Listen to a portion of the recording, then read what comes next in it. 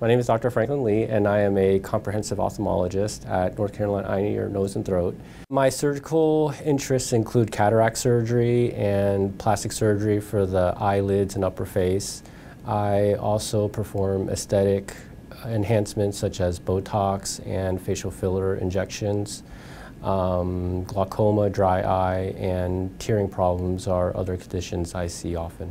With my specialty, I treat a wide range of patients from infants to the elderly, and patients come from all different regions, sometimes even out of state, to seek my care.